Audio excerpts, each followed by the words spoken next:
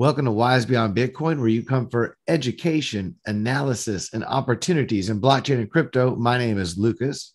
I'm Jacob. And we have an amazing video, another awesome technical, there's a little bit of technical understanding of what's going on, but a follow-up video on one of the, I guess, the most dynamic and innovative aspects of cryptocurrency and blockchain in order for it to grow, and that's interoperability. We see all this development on Bitcoin, all this development on Ethereum. We see development on Harmony One, on Polkadot, on many, go down the list, right? And the idea is, how do we bridge these communities? There's wrapped ETH, there's wrapped Bitcoin, and we see already value interchangeable or kind of interoperable in these changes, but how do we kind of bridge them together and make it more fluid? How do we help that flow? How do we help them all flow together instead of be kind of separate and build bridges between them? Yeah. And Jacob, you found the name of a project that we did not too long ago on a video about cross-chain swaps, right? Because right now, cross-chain swaps, Uniswap swapping within a chain is one thing, which is great, a decentralized exchange, but that's still intra-chain, if you will. And what we're looking for is interchain, I think.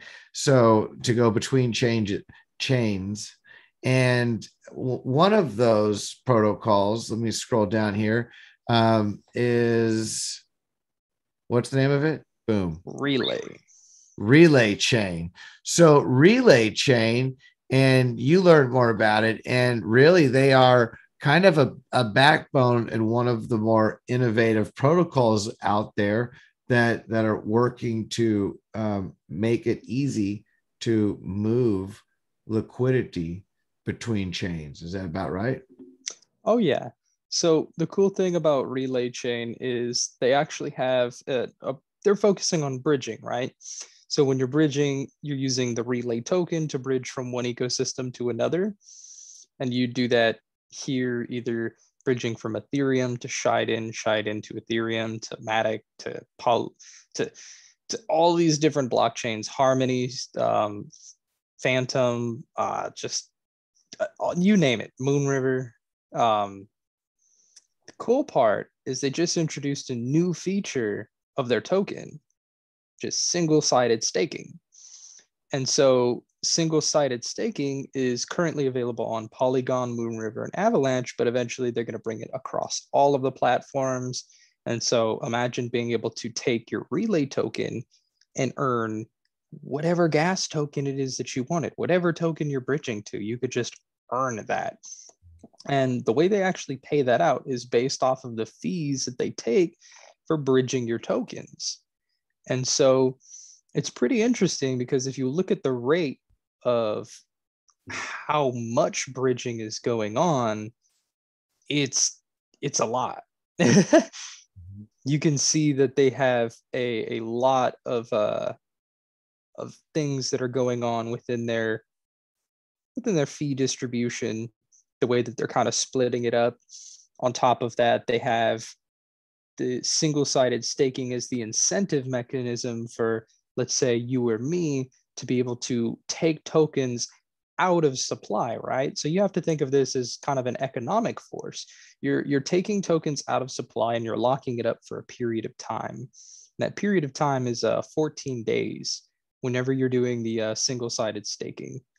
And so when you're doing that, that's something that's going to be a bit better than you would actually think, because not only is this token earning the gas token of whatever chain that you want, the token itself, relay, it's actually deflationary. They're taking relay tokens out of the supply and permanently burning it. So with relay being a deflationary token that earns you gas tokens for locking it up for a period of time, it's some interesting mechanics that come into play, like within their economics of their system.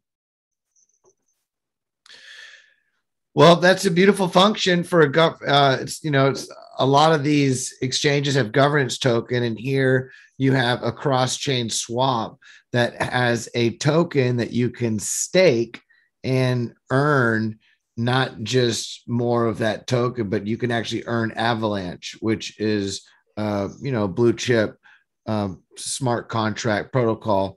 Moon River as well, just released on Kusama, Polygon, layer 2 and EVM off of Ethereum. So this is great. And as you said, they'll I'm sure he gets 20K rewards. We'll see how much longer they can rock this out. But those are great incentives to be able to earn rewards in a native token for a chain, while also providing cross-chain swaps with Relay token that again can be swapped out on those relative chains, right? So you would swap out Relay.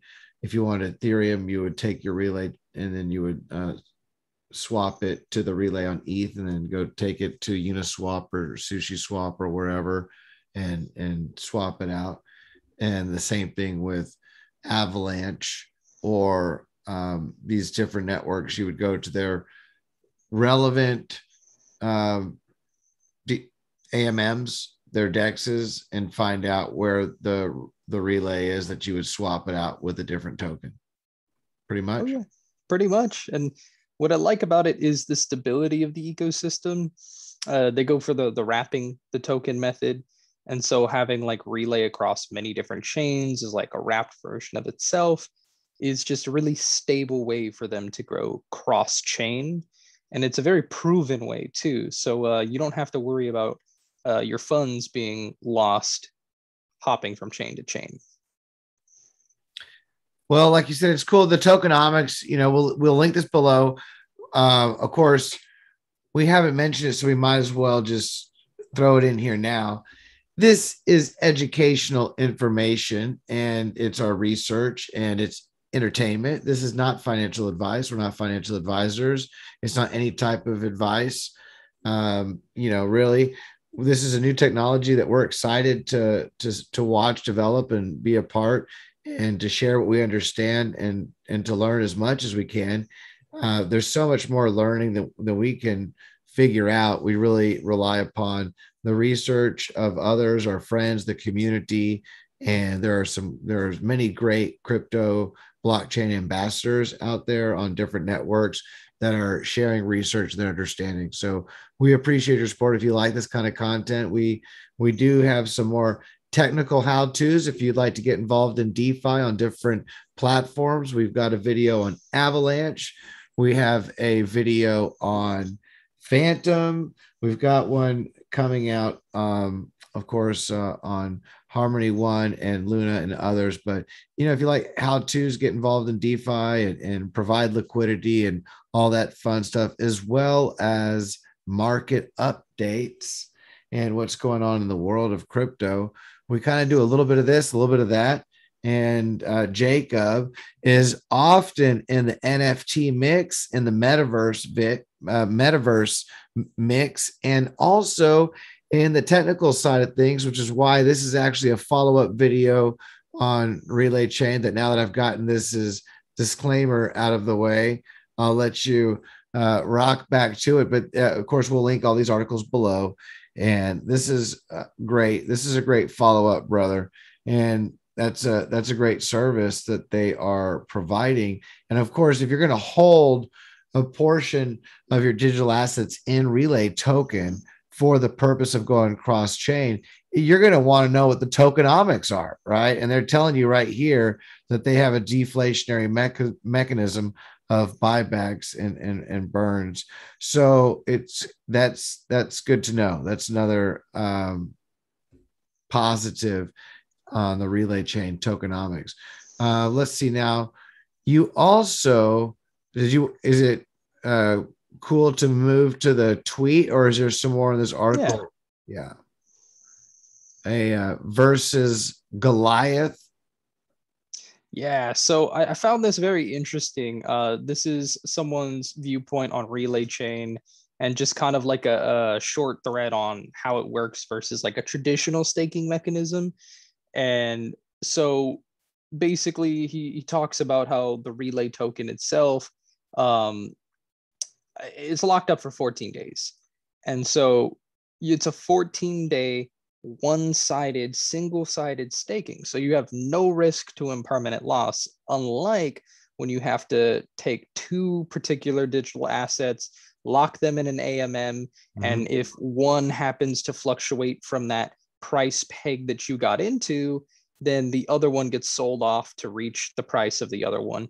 And so you could end up with more assets in one particular token than you want. And that's what impermanent loss is impermanent loss within your investment. And this is a solution to impermanent loss, single-sided staking. Currently, it's amazing seeing their transaction volume that they have. If you actually look at this chart, you can see the relay, all the data from Relay Chain. And it just goes to speak the volume of people using this as a service on top of the single-sided staking mechanism that gives it a utility as well. So I see it as two utilities to take a look into this, because when you have something that's deflationary, that's relying on the network effect to be able to grow in value, at a certain point, it hits this snowball effect, and everything just keeps going and going and going and going. Eventually, everything that goes up must come down at some point. That's market forces for you. But it's really interesting to see good utility behind a good market theory. And I really love what Relay Chain is doing as far as like they kind of hitting this happy medium, you know? Oops. Meant to click transfer. I love it, brother. This is a good follow-up.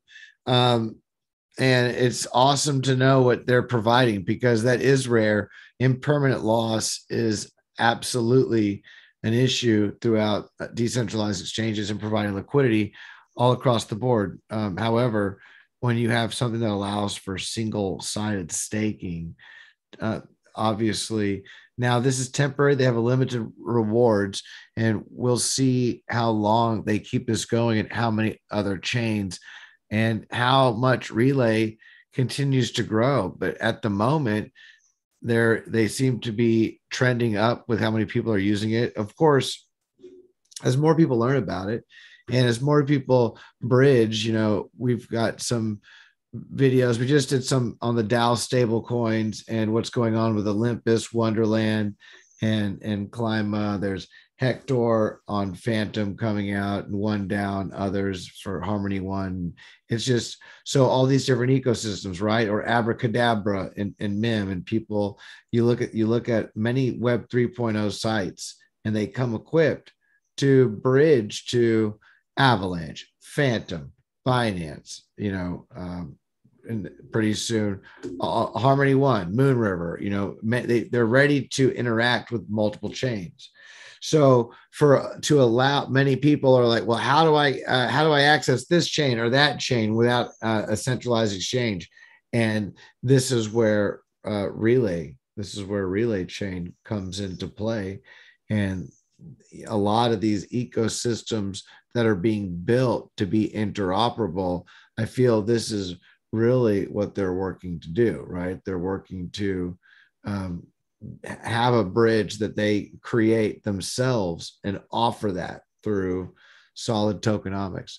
So this is one of who knows how many will come out this year and in what other ways. But at the moment, AnySwap seems to be the primary source behind a lot of different interoperable exchanges behind, you know, Web 3.0 websites, right? Like if you go to Spooky Swap or other websites, the swap that's being done is actually being done through AnySwap. So the it's reality nice to see a competitor, you know? right Yeah. exactly.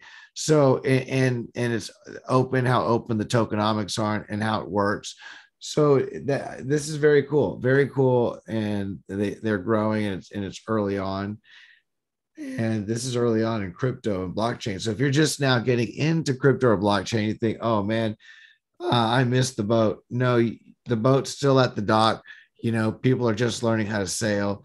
A lot of these platforms are on developments on smart contracts. They're just beginning this year, next year. So no one's missed anything. It's you're absolutely at the beginning of a evolution and an amazing time to be alive. This is a absolutely beautiful technology with some beautiful potential to not just bridge between blockchains, but a bridge communication and